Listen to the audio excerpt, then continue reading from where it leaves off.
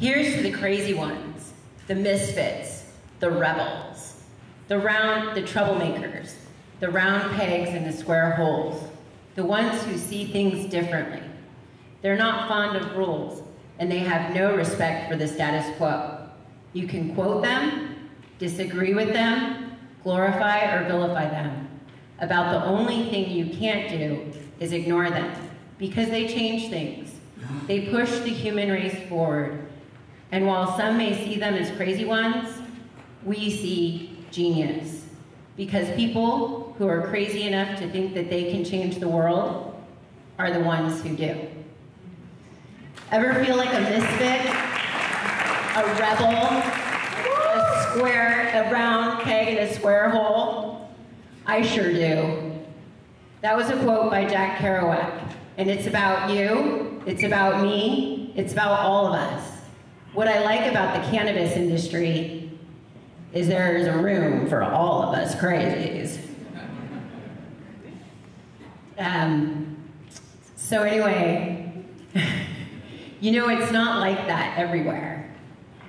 When I was 24 and just graduated from law school, and I had never really had a grown-up job before, I found myself working at one of the nation's largest, most prestigious law firms. And you know, quite soon I realized I didn't really fit in. I felt different.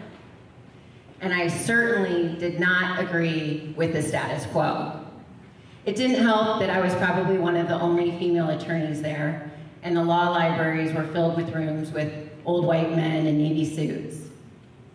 Amidst the daily grind, the entrepreneurial daydreaming started. Within a year, I launched my first business working weekends and nights. My first business venture was called Smarties. It was a line of professional dolls, from Ashley the attorney to Emily the entrepreneur. At the time, Barbie filled the shelves at Toys R Us and Target, and I wanted to introduce to young girls a role model that focused on brains before beauty. Our black doll, Destiny the Doctor, wound up on Oprah's Favorite Things. Spoiler alert, I didn't end up selling out to Mattel for millions and millions of dollars like I had hoped. But I did learn some really valuable lessons. For one, I learned that I had the power to bring my dreams to reality. I also learned the power and importance of differentiation, because that's what I had failed to do at Smarties. You see, I made the dolls 12 inches high because that's what was required for the shelf space, and I literally did not think far enough out of the box. I made them the same size as Barbie because that's what I thought I had to do. And guess what happened? The internet. So fitting on the shelf no longer mattered. I mean, if I had dared to be more different, if I had dared to step out of the box and really reject the status quo, I think my dolls might have been able to compete with the multi-million-dollar marketing budget of Mattel by just being that different. And so here's my first piece of advice to you. Be true to yourself. E.E. Cummings once said, "To be nobody but yourself in a world that's doing its best to make you somebody else is to fight the hardest battle you are ever going to fight. Never stop fighting." And that's another thing that drew me to the cannabis industry. We are all welcome here. Look around. Have you ever seen such a diverse crowd? We are all different, and amen to that. The other thing that drew me to the cannabis industry is you all are so collaborative. But I fear that that might be slipping away. I've lived through the greed of the dot-com bubble and the housing bubble, and I've seen it firsthand. I worked for a tech company as in-house counsel, and we used to joke about how we would say that the venture capitalist would step over his dead grandma for a greenback. Seriously, those people are really scary. And the other thing is that in the presence of the federal government and the IRS and Big Pharma and Wall Street, our survival depends upon our collaboration. We need to stay connected to one another.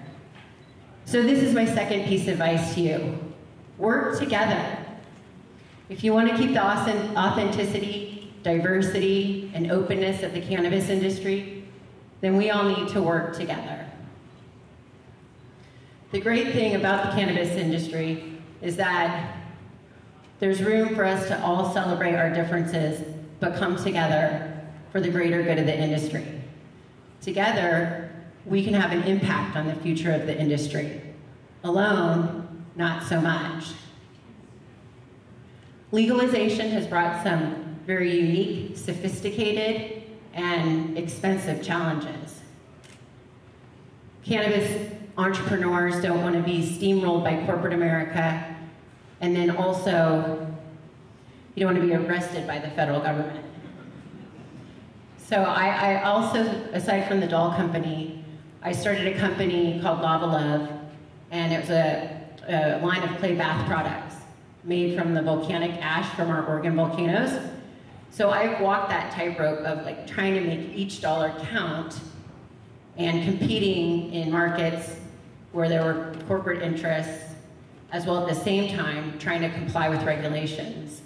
And I understand how challenging and difficult it can be. Sometimes it just feels impossible.